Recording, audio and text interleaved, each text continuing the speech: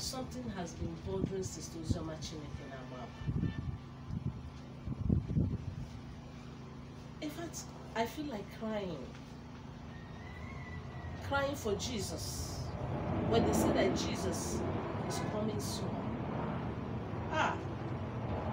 it breaks my heart. Wallahi, it's Jesus who's touched Nigeria.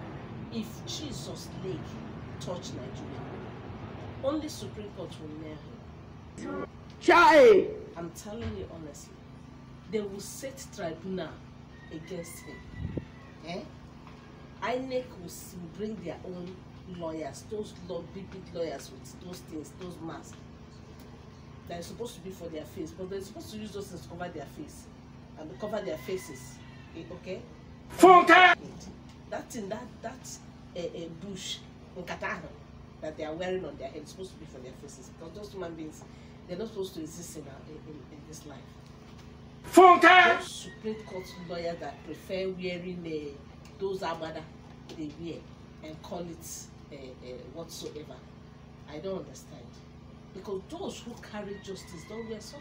They hardly see them celebrating those Nkata and agbada. I pity Jesus coming soon. I thank God though, Jesus has not passed Nigeria. So if anybody thinks that Jesus coming soon is for Nigeria, I'm sorry you're wasting your time. As Sister Uzoma Chineke Namwaba, I will tell you the truth. He can never step his foot in Nigeria. Lie. In fact, if he tries his hunger will kill him.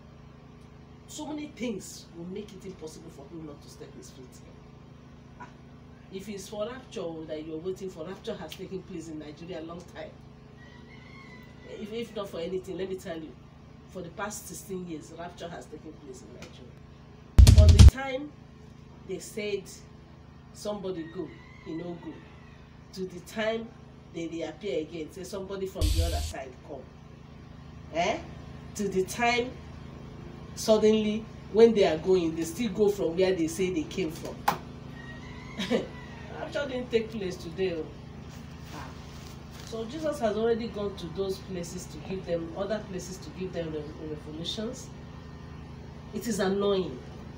It is annoying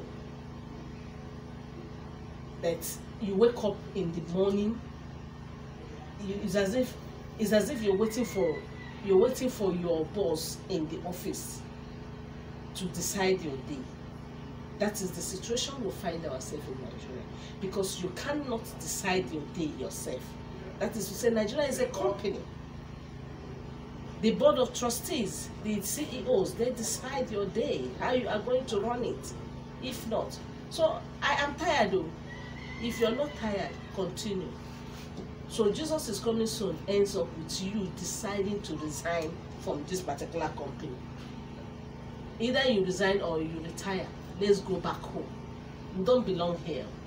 And you will not die put inside this particular company. So if one company does not take you, another company will take you. So this one is a company. Let's go to a country. So think Nina's movement. Think of a better way out of this.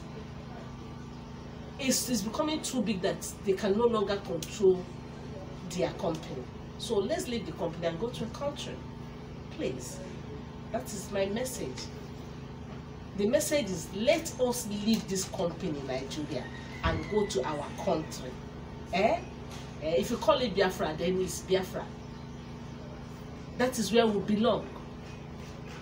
If we don't know how to manage ourselves, let's start from here to learn how to manage ourselves. You don't need somebody to tell you that. So calling for all this vote, that we are wasting our time. As long as I'm concerned, you can never vote in a good government in Nigeria anymore. This company does not need any vote of yours.